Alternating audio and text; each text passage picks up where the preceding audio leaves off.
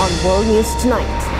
On brinkmanship, US-China tensions expected to loom as China declined to participate in a joint defense meeting.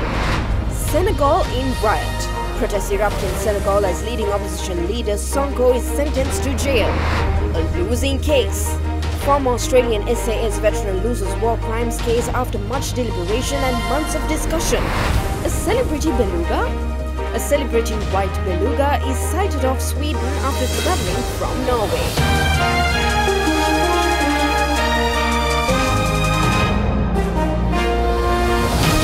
This is Derana World News Tonight. Reporting from Colombo, here is Suzanne Shanali. A very good evening to you on this Friday night, and you are watching World News. Now, Ukrainians are still scrambling away from Russian attacks.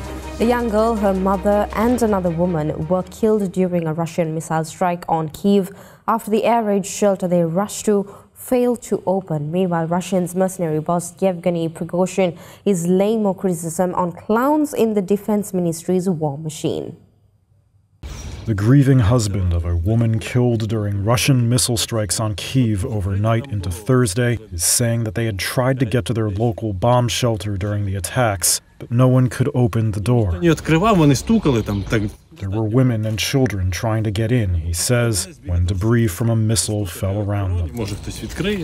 Authorities say several people were killed in the incident, including a young girl and her mother, the 18th such attack by Russia on the city since the start of May.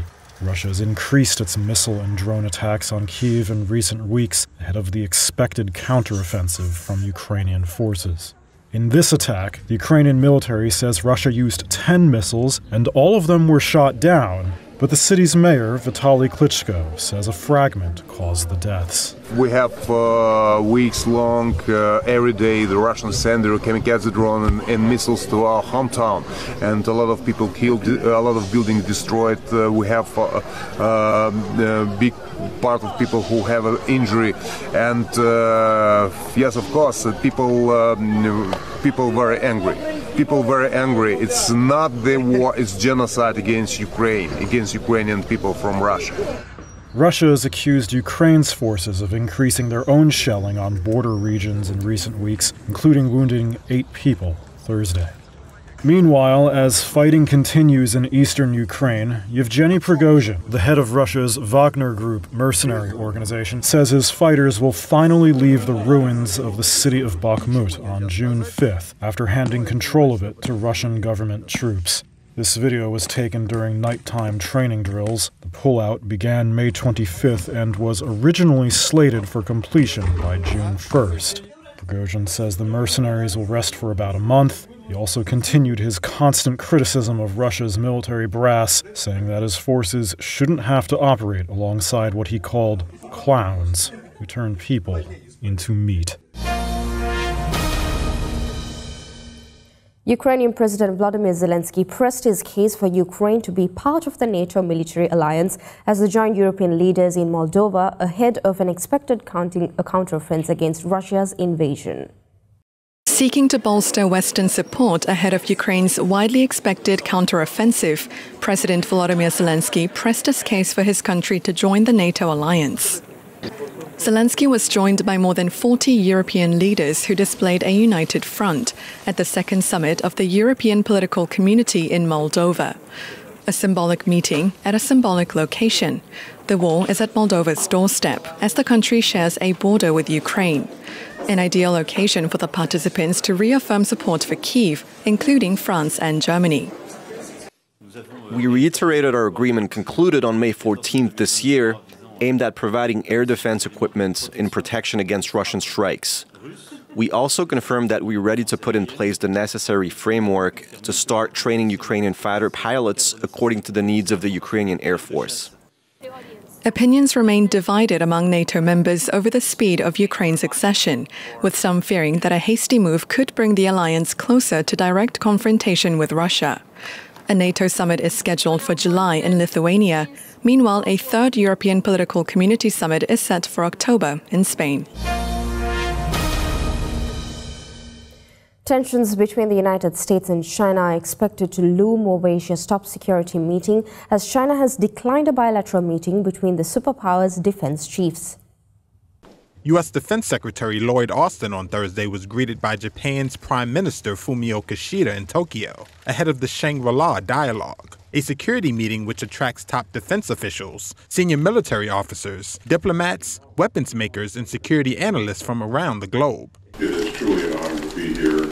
But tensions between the United States and China are expected to loom over Asia's top security meeting, as China has declined a bilateral meeting between the superpowers' defense chiefs. The event, which takes place June 2nd through 4th in Singapore, will consist of more than 600 delegates from 49 countries. Yet the Pentagon confirmed Monday that China's new defense minister Li Shangfu, who met with his Singaporean counterpart Ong Eng Hen Thursday for talks, has declined to meet with Defense Secretary Austin, blaming the U.S. for current difficulties between the two militaries. In response to a query at a news conference, China's defense ministry spokesperson added, quote, "On the one hand, the U.S. keeps saying that it wants to strengthen communication, but on the other hand, it ignores China's concerns and artificially creates obstacles, seriously undermining the mutual trust between the two militaries." Meanwhile, Austin, speaking in Tokyo on Thursday, called it unfortunate that there would be no planned meeting. Russia's war in Ukraine, tensions between China and Taiwan, and North Korea's weapons programs will also be high on the agenda of many delegates at the dialogue, according to analysts. However, no Russian or North Korean government delegates will attend. Firefighters faced a grueling uphill battle against wildfires in Canada's Nova Scotia province, including one threatening suburbs of Halifax. Federal help was coming, officials said, along with firefighters from the United States. A smoke so thick and heavy that it turns day into night. Burning out of control, multiple wildfires are hitting Nova Scotia. Thousands have had to be evacuated from a 100-square-kilometre area around the port city of Halifax and from another out-of-control fire further south. Firefighters say hundreds of homes have been destroyed by a string of blazes across the province. While they can't yet return home, some evacuees already know that there's little to nothing to go back to. I've seen a picture now. We haven't seen it yet ourselves because we can't really go there yet. It's still closed. Our house is flattened. It's just concrete is left. You know, the chimney, I saw it, and the concrete was just maybe 2 feet high, or it's all gone. Over a dozen fires continue to blaze in the northeastern Atlantic province. A few remain out of control. Officials say federal, military, and American aid is on its way. But the windy, dry weather expected until the end of the week has not helped. This weather is increasing in severity. It's going to continue to be dry. It's going to get even warmer, so the prognosis is difficult. Likely thanks to improved fire prevention, there's been a decline in the number of wildfires in Canada since the 1980s. But such efforts have been hampered by climate change. For drier, extreme conditions mean that the fires that do occur, they burn more land and they displace more people than before. At least one person died in clashes after Ousmane Sonko, a strong rival to the president, was sentenced in absentia to 2 years in a trial that many Senegalese considered politically motivated. Riots broke out in Senegal's capital Dakar on Thursday after opposition leader Ousmane Sonko was sentenced to 2 years in jail. The court ruling, which Sonko says was based on politically motivated charges, undermines his chances of running for the presidency next year. Sonko had been accused of raping a woman when she was 20 and making death threats against her. The criminal court cleared him of rape, but found him guilty of the separate criminal offence described in the penal code as immoral behaviour towards individuals younger than 21. Separately, Sonko is appealing a 6-month suspended prison sentence for libel. Shortly after Thursday's verdict was announced, violence erupted at a central university campus. Protesters set a car alight and threw rocks at police, who responded with tear gas. Demonstrations are not uncommon in Senegal and typically increase around elections. But President Macky Sall's second term has been particularly turbulent for a country usually viewed as one of West Africa's strongest democracies. That's partly because Sall's critics fear he'll use a 2016 constitutional change to bypass term limits. He's not ruled out running again. Sonko has also tapped into frustrations among voters around perceptions that Sall has failed to create jobs or improve livelihoods since first coming to power over a decade ago. On Wednesday, Sall launched a national dialogue aimed at easing tensions. He told assembled politicians, religious leaders and members of civic society that the government would ensure peaceful, free and transparent elections next year. However, the event was boycotted by Sonko and other opposition figures. We're going into a short commercial break now. We'll be back soon with more world news.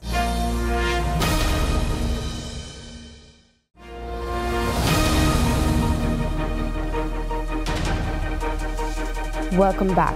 Now, following the North Korea spy satellite launch was a request by member states for an emergency UN Security Council meeting. While details of such a meeting are yet to be decided, security cooperation is set to be tighter between Seoul, Washington and Tokyo.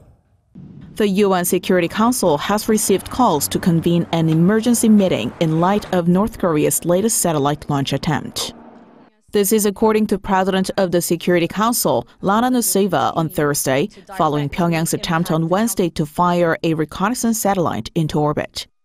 The attempt failed but has prompted widespread security concerns among the international community. According to Nate Evans, the spokesperson for the U.S. mission to the United Nations, the request was made jointly by the United States, France, Japan, and others. Whether or not a meeting will take place will be decided after consultation with UN member states. Meanwhile, the U.S., South Korea, and Japan are further bolstering their trilateral cooperation after Pyongyang's botched spy satellite launch attempt. During a commencement address at the U.S. Air Force Academy in Colorado on Thursday, U.S. President Joe Biden said the allies are cooperating to strengthen deterrence against threats in the Indo-Pacific region, including North Korea. When it comes to China, Biden said Washington does not seek conflict or confrontation with Beijing. While saying the two sides should work together to solve some global challenges, Biden said the U.S. is prepared for competition and will stand up for its interests and values. And U.S. Defense Secretary Lloyd Austin called North Korea dangerous and destabilizing and said the U.S. is with its two Asian allies to safeguard peace in the region against North Korean threats. This came during a joint press conference after meeting with his Japanese counterpart, Yasukazu Hamada, in Tokyo on Thursday. We stand with our Japanese and ROK allies in the face of North Korea's continued provocations. And the United States will take all necessary measures to ensure the security of our homeland and the defense of our allies.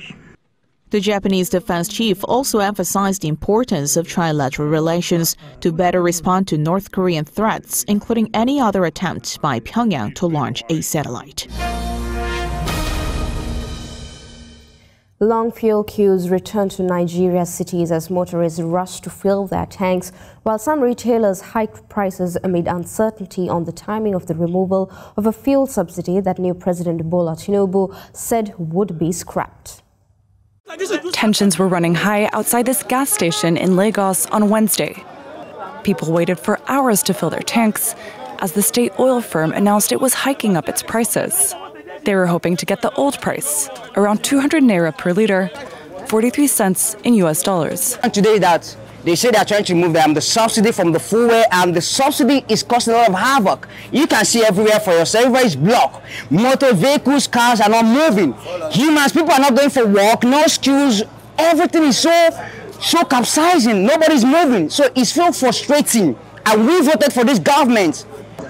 Some gas stations have already adjusted their prices, like here in Abuja. It was one of President Bola Tinubu's campaign promises. As he was sworn in on Monday, he announced that the fuel subsidies were gone without giving a specific timeline. The fresh subsidy is gone. The state oil firm says that the subsidies cost it $867 million per month, an amount that the state can no longer afford. On Wednesday, it said the prices could still fluctuate to reflect market dynamics.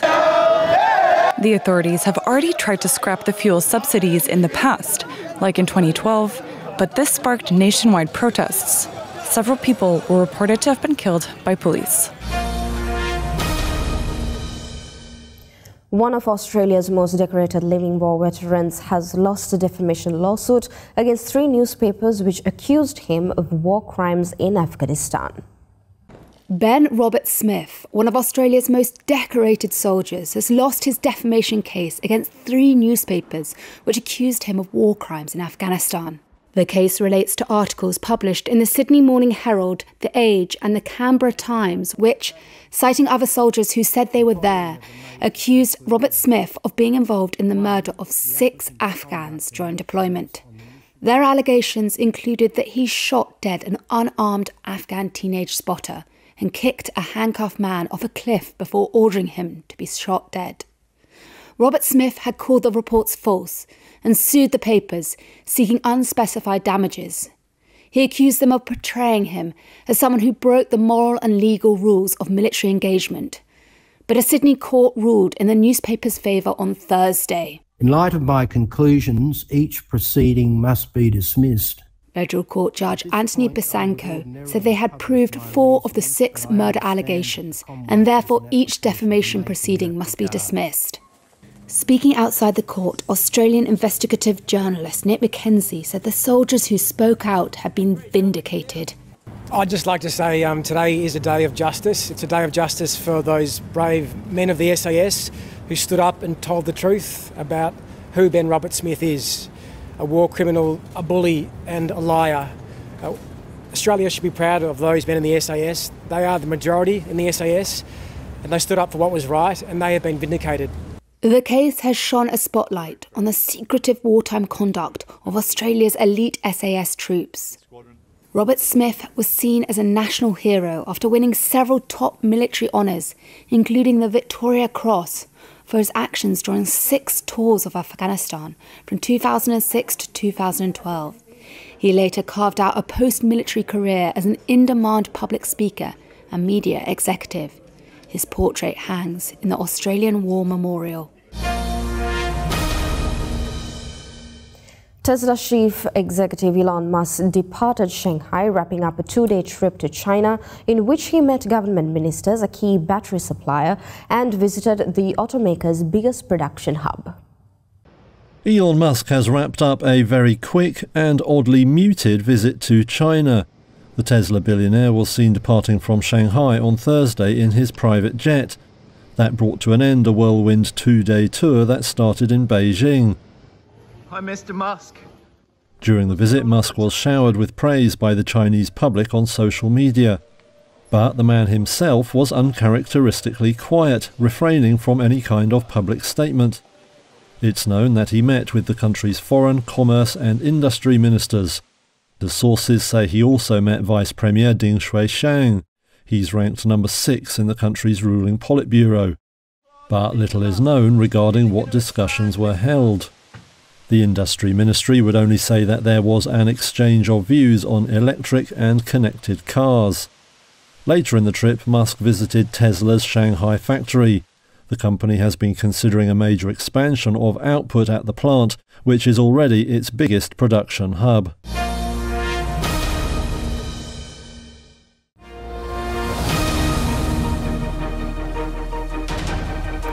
Welcome back to World News, and for more news, let's take you around the world in a minute.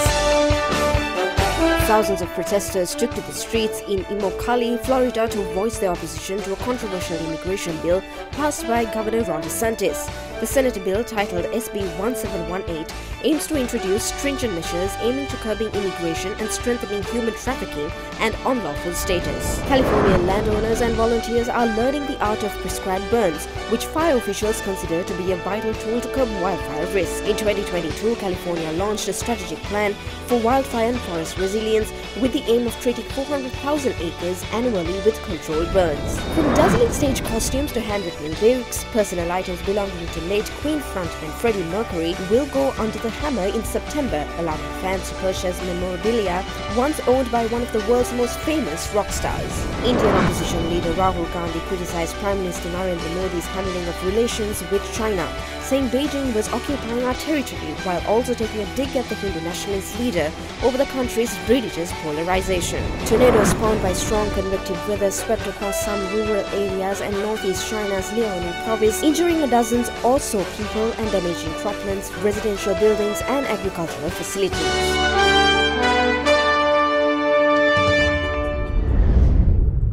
And that's all the news we got for you tonight. Join us again on Monday for more news around the globe. And in case you missed to watch any of the stories tonight, you can always rewatch by catching us on our YouTube channel, youtube.com/otherderana English. And we end off tonight with a visit to a celebrity white beluga sighted off Sweden from Norway. Have a great weekend. Good night.